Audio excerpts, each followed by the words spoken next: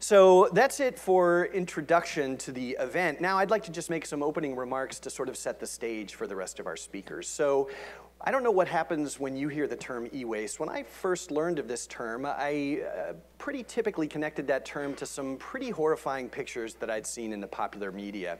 And so these are photos taken from articles from Smithsonian Magazine and Wired Magazine.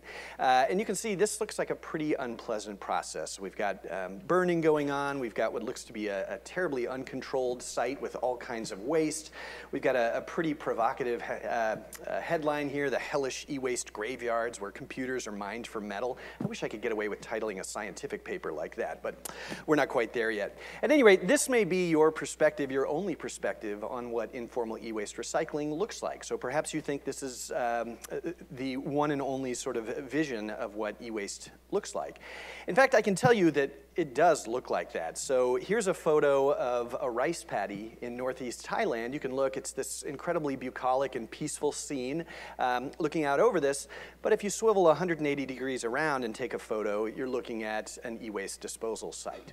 So in fact, these sites do exist, and they exist all around the world. But this is not the only face of informal e-waste recycling. So for example, this past summer, we spent time collecting data in Chile and found there's actually a quite healthy repair culture. So we're not simply discarding of electronics, we're actually fixing them. So e-waste doesn't just look like burning in an open field. It can look like a workshop in a sort of informal market area. And it doesn't necessarily involve tremendous amounts of environmental contamination. So a lot of this work is actually done in workshops or people's homes where there's still potential for health impacts and environmental impacts, but it's not acres and acres of pristine land being contaminated. So we need to recognize that what e-waste looks like is not the same, and you have to be aware that there are many different venues in which this recycling occurs. So a question for you, you might think for just a moment, if you had electronic waste that you wanted to get rid of, where would that waste go? Well, if you're living here in the United States, you've got a couple of options. Maybe you decide to make a donation. Maybe you donate your old electronics to a charitable organization. Maybe you've got a younger sibling or someone who would be more than happy to take a hand-me-down piece of electronics, so you give it as a gift. Maybe you're fortunate enough to live in an area where there's a formal e-waste recycling program where you can actually take this and drop it off and be confident it's going to be processed correctly. Maybe you don't have that. Maybe you just put it in the trash. The municipal waste stream, or maybe in a misguided effort you put it into conventional recycling where typically there's no means to handle this and it's unfortunately going to go right back to the trash can. Maybe like me you just don't want to deal with it and you stuff it in your closet and forget about it. So we got lots of different ways that we can handle our e-waste. In fact, it turns out to be a pretty complicated life cycle. So if we look at us, consumers, users, of course we've purchased our electronics from a retailer who got it from a manufacturer. When it's time for us to get rid of this electronic, maybe useful but obsolete electronics, we might put them in storage. Again, that's the closet scenario. Maybe we give them to a shop that actually fixes them up and resells them. Maybe we give them to a recycler who directly recycles it. Maybe we end up giving them to a collection agency who then takes it to a recycler. So those are all pretty straightforward avenues. The question is, what happens after that? And we know that some electronic waste goes straight to the landfill. Some of it may be incinerated. Some of it may be exported to other countries. Some of it may be refurbished. Some of it may be recycled. In America, in the United States, we're typically pretty insulated from these activities in the red circle. So we may not have any idea actually where are those things happening with relation to my physical location. And it turns out, and it's probably not news to most of you in the room here, that the movement of e-waste is not just a local phenomenon. In fact, people have been studying for decades now the flow of e-waste, not just within a country, but across many, many countries in the world. And so I don't want to go into detail here, but you can see from the many, many lines interconnecting various countries and cities on this map, we have issues where e-waste is being potentially exported from some high-income countries, the US, the European Union, Oceania, to lower income countries. And with that comes economic opportunity, but with that comes some potential hazards that are quite substantial as well. So you might be asking, why are we having this workshop now? Well, the fact is, and in fact I think this graph bears the story out quite simply, we are creating more and more electronic waste year over year. And so if we zoom back to 2015 and then look ahead to 2021, you can see we've got almost a tripling of the amount of e-waste that's being produced. So this is a huge flow of waste that we need to account for. But the other thing that we need to be aware of is this red line here is symbolic of how much money is tied up in the recycling of e-waste. So this is a huge industry. Again, there's economic opportunity here that's undeniable, particularly for people in low and middle income countries. So again, just to sort of calibrate us, I think most of us probably think of our cell phones and maybe a computer when we think of electronic waste. But I want you to be aware that there are many, many types of electronic waste out there. And in fact, it turns out cell phones are a small fraction of a subset of one category of electronic waste. So what is e-waste? It's everything from the lighting in your room to telecommunication devices, phones, LCD screens, CRT screens, things like thermostats to control the temperature in your home or office. Large equipment, so this might be a dishwasher, a washing machine. Small equipment, your coffee maker. Anything that has electronics in it can ultimately become electronic waste. And as you can see, we are making huge amounts of this stuff every year. And the production of electronic waste, or the creation of waste, is not equally distributed around the world. So the graphic on the left here shows basically what fraction of global e-waste production is coming from each region around the world. And so you can see, for example, North America, we're not the leaders in terms of the production of electronic waste. In fact, that distinction belongs to Asia and then Europe. So we're not producing the largest amount of electronic waste. Overall, we're actually not even producing the largest amount when we look per person. So the graphic on the right here is showing how many kilograms of electronic waste per person is created each year in these regions around the globe. And you can see Europe is basically leading the pack per person, followed very closely by Oceania, and in third place here is North America. Again, you can see that Latin America and Africa and Asia are all contributing a very small amount of e-waste relatively when we look per person, even though regionally they're producing a quite large fraction overall. So one question that I think is quite relevant and valid to ask is, well, why should we bother recycling this stuff? And probably those of you in the room here who are interested don't need to be told this, but I'm going to say it anyway. So it turns out that recycling materials is much, much less energy intensive, for one, than mining new materials out of the ground and smelting and forging them into the components we need. So it turns out rather than throwing aluminum away and mining new aluminum, if we recycle that aluminum, it's a 95% savings in energy. So this really is the sustainable way to go. And you can see for many of these metals particularly, it's just incredibly more efficient and sustainable to do this recycling. And in fact, just last week, there was a paper that appeared in press that was comparing the prices, or the costs, if you will, of, for example, mining out all the materials that you would need to create a cathode ray tube display, an old-style TV, compared to recycling those materials from an existing CRT. And you can see here the cost for recycling in green is much, much lower than the cost for getting those materials new. So I'm very excited about these new types of research that are asking the question, well, exactly how much money are we saving when we do this recycling? Or on the flip side, exactly how much health are we preserving and promoting, or how much environmental impact are we preventing by recycling? So we do need to recycle clearly, but we also need to recycle carefully. So you probably can't read much of the text on this table, and that's somewhat purposeful. What this is not even a complete or comprehensive, but basically a listing of different types of chemicals that are found in electronic waste.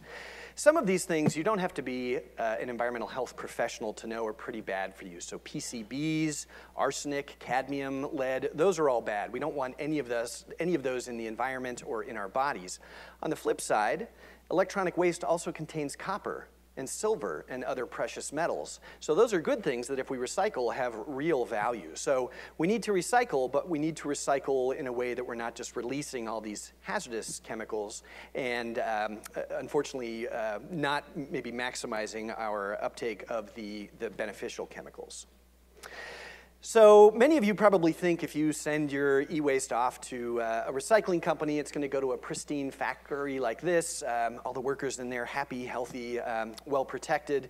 They're taking a look at the e-waste, they're dismantling it, they're separating it into its components, they're recovering the metals, and it's all a nice, happy, clean process. So it can look like this, but unfortunately, it oftentimes looks like this. So in the informal e-waste recycling sector, we don't have this nice clean flow. We have people maybe living in a subsistence manner, surrounded by the waste that they're recycling. We have people who are not recycling this stuff through a single factory. This e-waste is taking potentially a very torturous path, changing hands many times before it gets to a dismantler or ultimately gets recycled. We do see in the informal economy that's indicated in gray on this figure, there are some interactions between the informal economy and the formal economy, but a large part of the informal economy, unfortunately, may end up just as uncontrolled release of waste that can't otherwise be utilized. So that's something we need to be aware of. I wanted to just give you a couple of pictures of what informal e-waste recycling looks like around the world. Our presenters later this morning will also show you many pictures. The first step, regardless of what country you go to, is collecting this stuff. So finding friends, relatives, companies that you can collect e-waste from, then sorting it into different products. So here's a stack of TVs and computers. Here's a stack of hundreds of house fans. Here's a stack of various household electronics. Again, in Chile, we've actually seen that people will actually go to great lengths to repair electronics. So this person is an electronic board that had been unfortunately broken. In this case, this is good, he's repairing, but what he's soldering with is 40% lead by weight, so that's maybe not so good for his health. We can also think about dismantling. So here's some workers using some very rudimentary tools, materials that get to copper in this case, inside them. Here's a little more formal, still very informal activity in Thailand, where we've got a group of people, again, breaking apart different types of electronics. You can see this man in the lower right actually has some power tools, so this is not quite as rudimentary. But otherwise, a pretty similar operation, even though it's 8,000 miles away from Ghana. Here's a video of a worker in Chile quickly dismantling an old power tool. You may think this is a delicate process watching this video. So he might do this 100 times a day, and you can see he knows exactly what he's looking for in this television, and is very well skilled at extracting those elements. But you can also see guys this activity. He's throwing but again, the speed with which this recycling occurs is, I think, quite impressive. Unfortunately, oftentimes the workers are left with e-waste that is contained in a rubber coating or a plastic coating, and so oftentimes what they'll resort to is burning. It's a very quick way to remove rubber or plastic or other coatings, as you can see, may result in some substantial environmental contamination. So this is a mixed waste landfill in Thailand. Here's another example of a more localized way of burning. So this is basically a container of wires. I didn't add the soundtrack. What they were listening to the great music. But again, you can see there's some pretty unnatural colors in these flames. What's that actually emitting into the atmosphere? The end result, what people are looking for here, looks the same regardless of what country you're going to. So whether it's Ghana, Chile, Thailand, China, South Asia, people are going for metals, in this case copper. So they resell this, and that becomes a valuable source of income for them. So just one final comment that I want to make here, and then I'll introduce our next speaker. Many of you may think, well, gosh, why don't we just move this all to the formal economy and we'll have a great success here. Well, this was a very interesting figure actually produced by the UN. So this is a comparison of formal on the top versus informal on the bottom e-waste recycling. And so what we're looking at is how much waste is getting generated, how much of it is actually getting captured and collected, how much of it is being captured when we break it down initially, how much is captured in the final processing, so really recovering those metals, and what's our net yield. So you can see in a formal recycling setting, we're often collecting maybe in a good system, say 60% of all the e-waste created. We're doing mechanical shredding, which is not all that good at extracting all the value from e-waste. The final processing, where we're using smelting and all sorts of sophisticated techniques, is really good at getting the metals out. And we're looking at a net yield of something like 14% of all the recoverable metals. That's for formal recycling. If we look at informal, we're looking at a much stronger collection network. Now maybe we're getting 80% instead of 60%. When we do the pre-processing, we're taking these things apart by hand. We're also getting better capture there. We're not so good at the final processing stage. We're using some pretty crude techniques. But the estimate here is a 20% yield, so that's better than a formal economy. So I want us to think about informal recycling as an opportunity for us to improve, but it actually has some advantages over formal recycling that we need to acknowledge. So with that, I'm going to close by saying there's lots of other issues we're going to talk about today. We've got engineering strategies that could be employed. We've got socio-technical issues, models of sustainability. You know, we may ask, do these workers have the right tools for the job? Are the devices designed in the first place to be dismantled? Are we contaminating food sources at the same time? So with that, I think we don't have time for questions because we got off to a couple-minute late start. But again, welcome. I'm so excited to have you here. And with that, let me shift gears, and I'm going to ask Kristen to come up and talk to us for a moment about diversity and inclusivity. Thank you.